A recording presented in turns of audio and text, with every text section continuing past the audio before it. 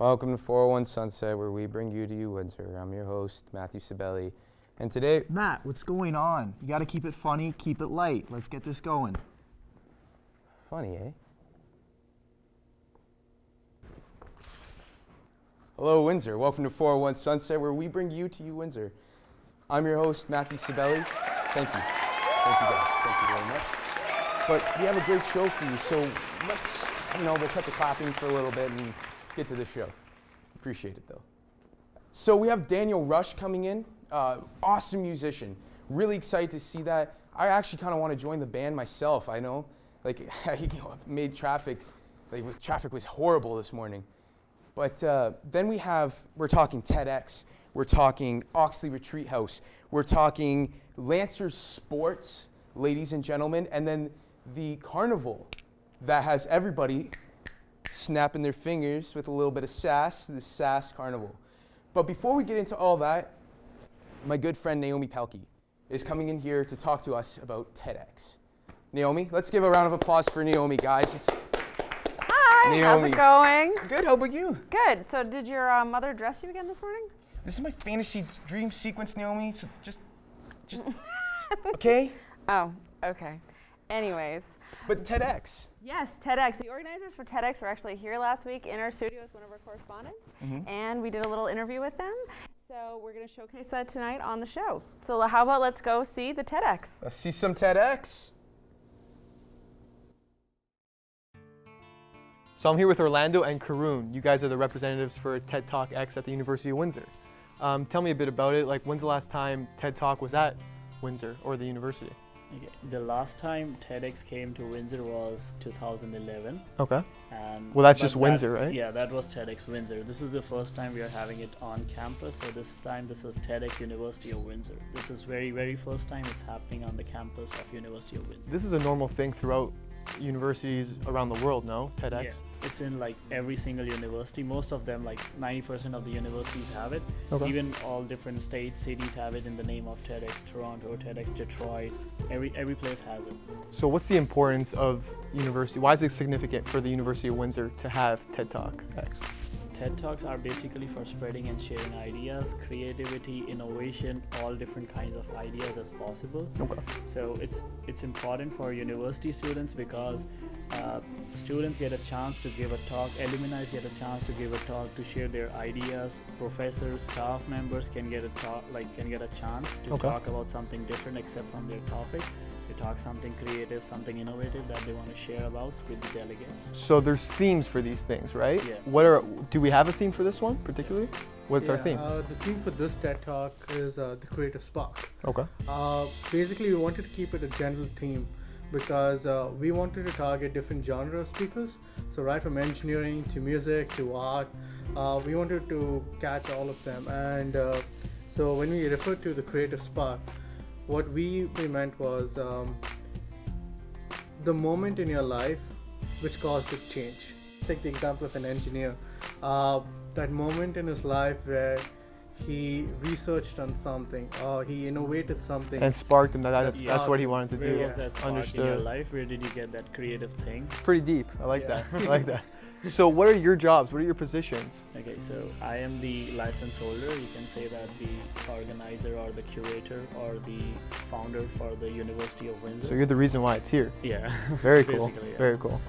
My position is the operations executive. So I deal with pretty much everything. So I deal with audiovisual, I deal with sponsorships, catering, venue, a little bit of marketing as well. So when is our TEDx University of Windsor talk? That's what you want to call it. It's a long title. We'll work on it. We're going to work on that title. Okay, so TEDx University of Windsor is going to happen in the engineering building, room 1100, 1100. It's going to be on 8th of November.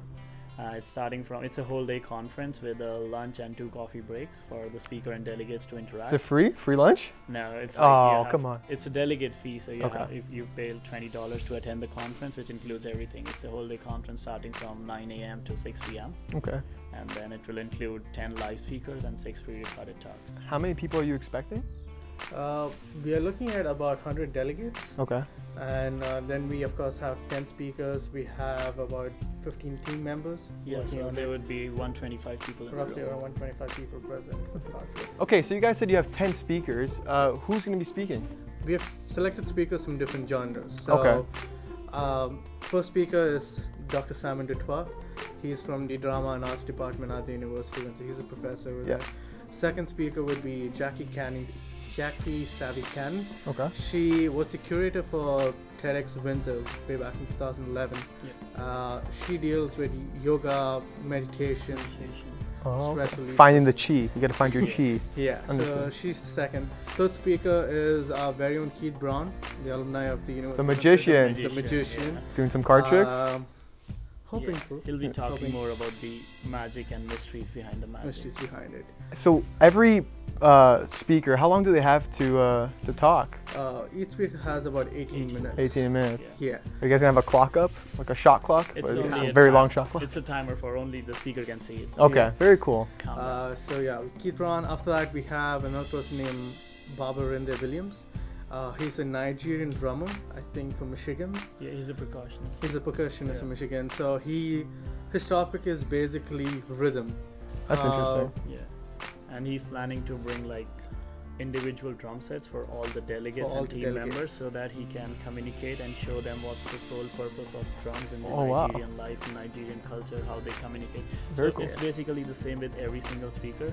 All of them have their own individual stories and they want to share their stories and how it leads to their creative spark. So if anyone wants to contact you about this, how can we reach you? You can reach us at our website. It's www.tedxuniversityofwindsor.com. Okay. And we have a Facebook page also. So you can just type on Facebook TEDx University of Windsor and you'll find us there. Awesome. Thanks so much for coming, guys. No problem.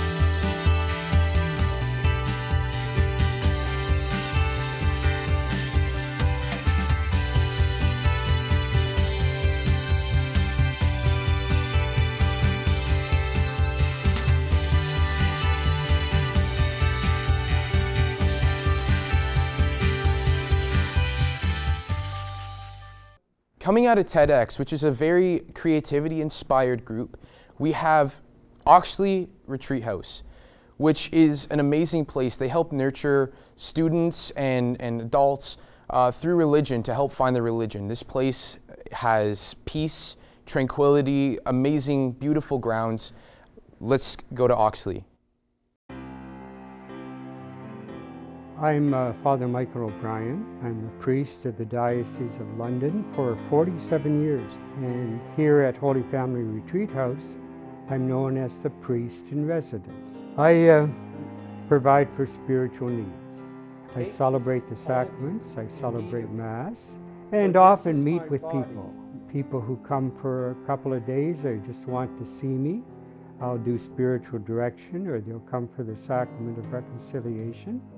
Almost every weekend, or if we have a big group here, I'll say to people, now you got to watch out for something here, and I never know how to describe them, but it's the Holy Spirit. Watch the Holy Spirit, because the Holy Spirit works here, and it happens every weekend. Somebody's life is really changed in these wonderful experiences that I get to share in. I came to Oxley at a grade 9 religion retreat with Mr. Ouellette and my junior class. To be here is to be at a second home, not as much as one you visit every day, but one as much as you can come here and you know peace will always be present, and that's a beautiful home to have. If I had the option, I'd come back here every day.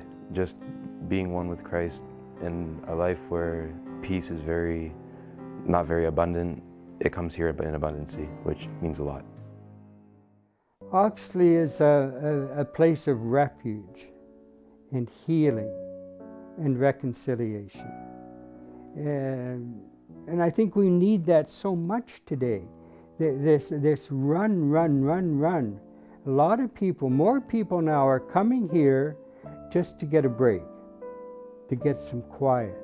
And this is the place where we can experience God, and experience God through one another and through nature, the beautiful grounds and wonderful scenery and experience.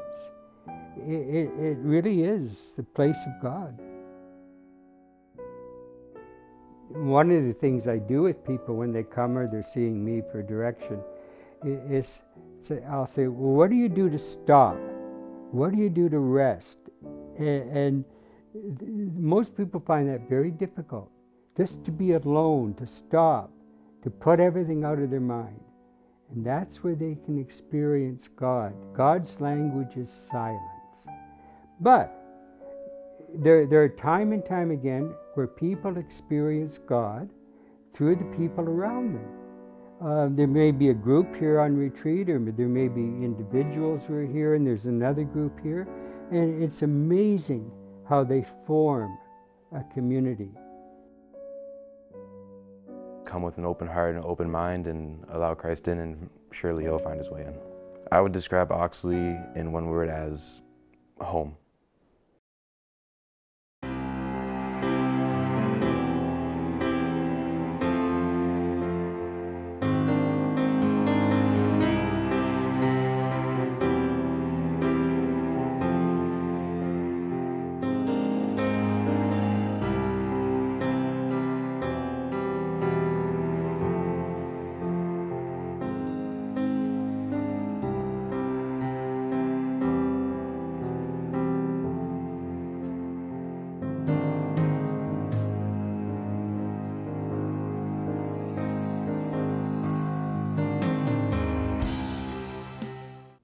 Ladies and gentlemen, we have Mike Speck, Anchor Kumar with the Lancers Sports Report. You guys need to know the shorts on sports? You talk to these guys. Lancers Sports. Welcome to 401 Sunset, where we bring you to you, Windsor. I'm Anchor Kumar. And I'm Mike Speck.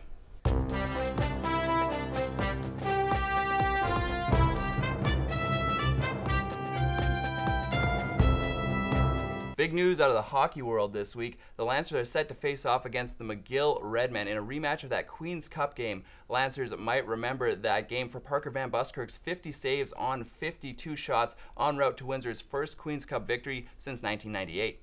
Right you are, Mike. And Windsor seems to be riding high following that impressive start to their OUA season, winning 7 straight games.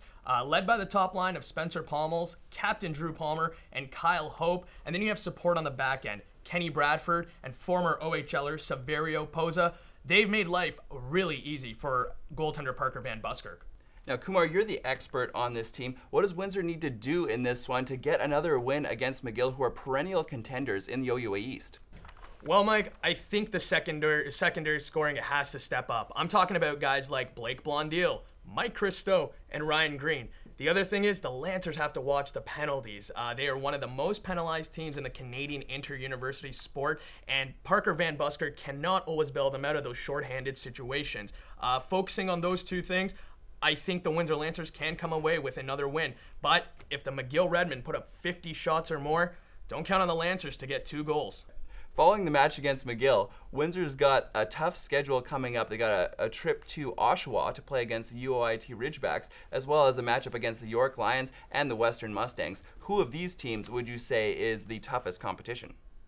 Without a doubt, Mike, it would be the Western Mustangs. They're coming to town on December 3rd to close out the first half of the men's hockey season. And Josh Eunice, tremendous goaltender. We saw it in the playoffs against the Windsor Lancers in the 3rd round of last season. They're going to be a hungry squad when they come back to South Windsor Arena, and they pack a tremendous scoring punch. So out of the teams you mentioned, the Western Mustangs are the one to look after. Well, you heard it here on 401 Sunset. For more information on your nationally ranked Windsor Lancers men's hockey team and other Lancers sporting news, tune in to Lancer Sports on CJAM 99.1 FM every Tuesday from 8 to 9. For Anchor Kumar, I'm Mike Specht. We'll see you next time. Hey guys, we're here with V. Let's give her a round of applause. Thank you. So, let's talk a little bit about SASS. SASS. Okay. You know, SASS. That thing? Yeah. SASS is basically a Society of Arts and Social Sciences. We had a carnival actually late October to basically de-stress people from midterms and everything. And it was in Assumption Church parking lot. And there were a bunch of free things. There's free food, free rides, basically, and also just amazing music just to get people through and not stress out their heads and everything. I also had a chance to sit down with one of the executives, Alexandra Boychin, and 2 carnival goers to ask them how their experience was. So let's take a look. Let's take a look.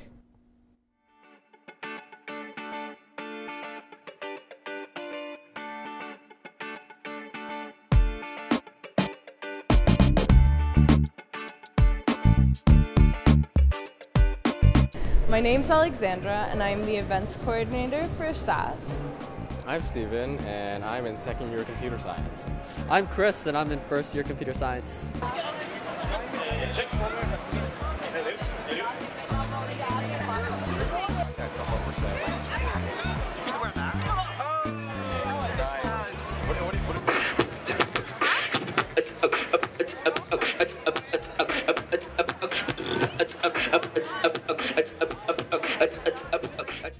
The carnival that's happening right now is for students as a distressor from midterms and exams. We thought it would be a great way to just blow off some steam and have a lot of fun. The carnival is open to everybody, but particularly SASS students. SASS is the Society of Arts and Social Science. The events that are being held right now, well, we're having a barbecue, and we also have the carnival rides. So we have a Ferris wheel, the tumbler, and also the corn maze, and we have cotton candy and popcorn, and they're all free.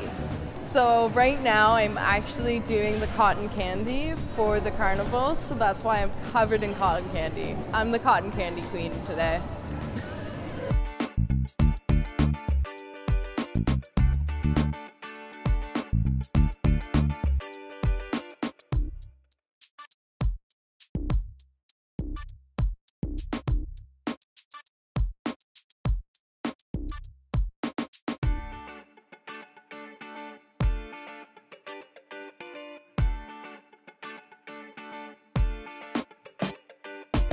I came to the carnival for free cotton candy. Free food. Corn maze. Yeah, I went to the carnival because I heard loud music and singing. They were great. Bohemian Rhapsody is a good song.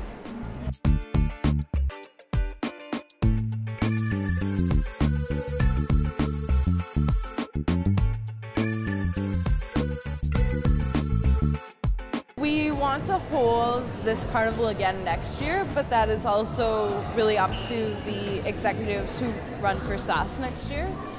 We did have some difficulties with it this year, so hopefully it does run next year, but it's hard to say.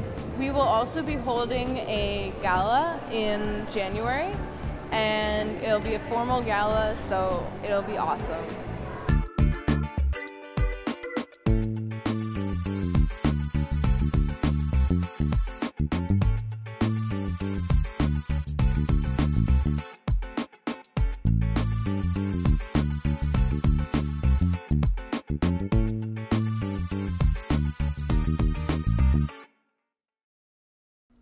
Hey guys, welcome back to the show. I'm here with Daniel Rush, a local musician here in Windsor. So how's it going? Thank you for coming on the show. I mean, well, really, thank you. And I want to say I just admire you and honor you for doing this for local musicians and helping to support local musicians doing this. It's great. Well, I mean, it's great to have local musicians, you know, come on here and you know, showcase their talent. That's, you know, that's awesome. So thank you for coming here too. And one thing I say, I'm very humbled to be a musician in this city because there's so many great artists, great musicians, and people, directors, and artists. So it's great. Well, so tell us a little bit about your work. Like how, what genre do you like to play? I love every genre. When I first started playing, back when I was about 19, I had an opportunity to audition for a band that was a gospel band. They're out of London, and they came to our high school. I went to Belver High School, and I found out afterwards they were auditioning for guitar players. And I went down to London and I applied, and through circumstances, whatever, I got the gig. So I toured with them for about 7 or 8 months on the bus, and we played Canada's Wonderland, and we were in New York, and we all over on this bus, and it was an experience, and I was like, oh yeah, this is what I want to do for sure. So, but then coming back to Windsor, the city is not really conducive to musicians, you know, being blue collar and so focused on automotive. But I believe one day when people know you're from Windsor, they're going to ask you if you're a musician or a director, because I really see the artistic part really taking off in the city.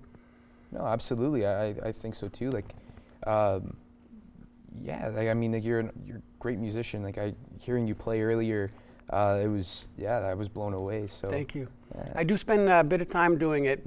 When I decided that this is really what I want to do for a full-time thing, I turned it into a job, and I, you know, you got to report to work in the morning. So at 9 o'clock, I report to my guitar in my chair, you know, and I have a digital clock, so I will play the guitar for, usually it's 2.5 hours till I give myself a 15-minute break.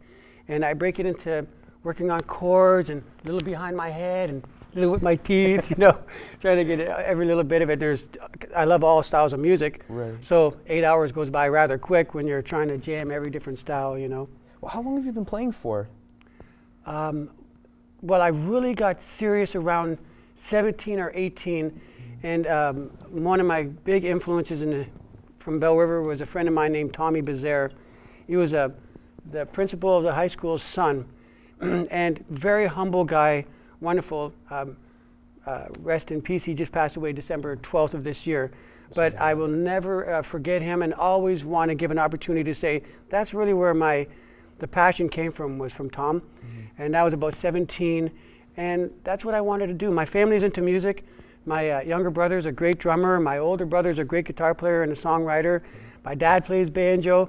So it was really a family thing. My mom plays guitar, you know, and it's going down now to generations where my kids and my nephews and everything are starting to play. So it's really in the genes, maybe. I really don't say that, because I think if anybody has a passion to play, it's irrelevant whether it's in their genes or not. I think it's more if it's in your heart and you have a desire, then it just comes out, you know. So now, where can an audience like find more stuff about your band? Like, they can check out Facebook. Okay. And now my friend James Gervais was the one that helped me get all that, because I'm not really a computer guy, I'm more a guitar guy. But he set me up with a nice Facebook page, and there's a lot of live performances on YouTube from the different clubs. I play a lot of different bars in the city, I do also private parties, like, you know, there's the hockey going on right now. So I'll be invited to play at people's homes, and during the, you know, the break between periods, I'll perform live music, and then when the game goes back on, then, so I try to play anywhere and everywhere I can. Weddings, bar mitzvahs, whatever there is to do, you know.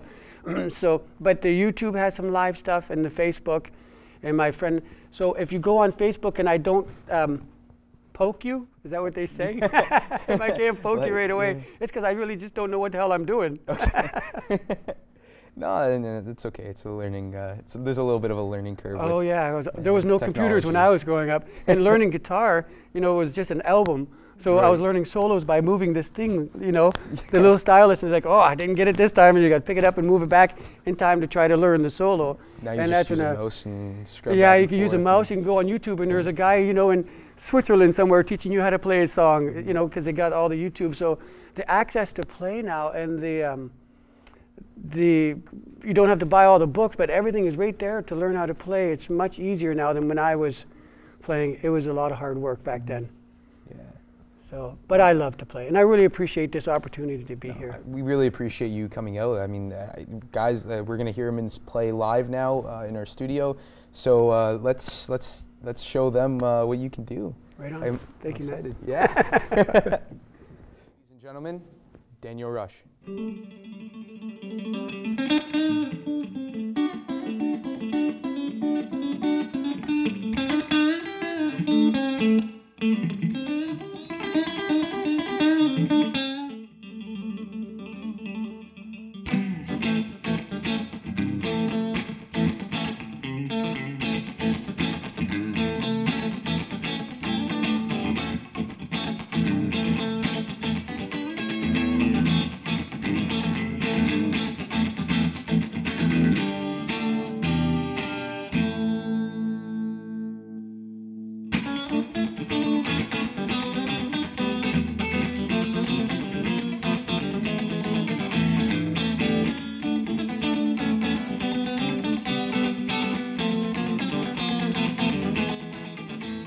You're my love. When love can't be found, you're my peace.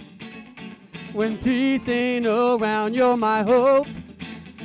And all that I need is in you, love. You're a part of me I can't live without. There's no doubt in my mind. You bring to me all the love you've got. It helps me through those bad times. And you're my love. When love can't be found, you're my peace. When peace ain't around, you're my hope.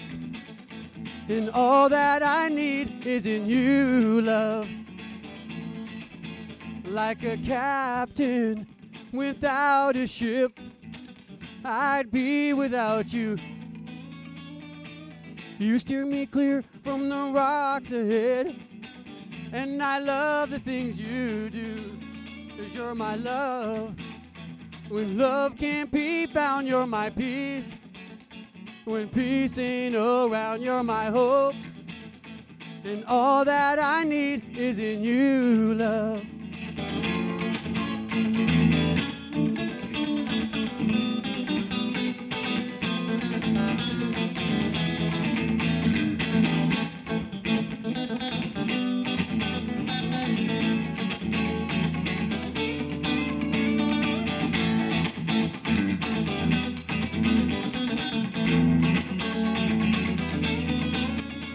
My love. When love can't be found, you're my peace. When peace ain't around, you're my hope. And all that I need is in you, love. Like a captain without a ship, I'd be without you. You steer me clear from the rocks ahead, and I love the things you do, 'cause you're my love. When love can't be found, you're my peace. When peace ain't around, you're my hope. And all that I need is in you, love. Oh yeah.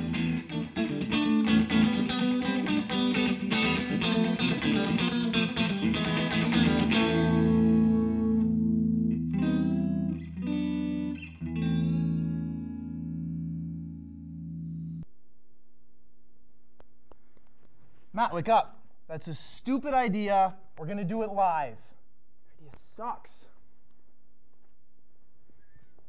All right, well,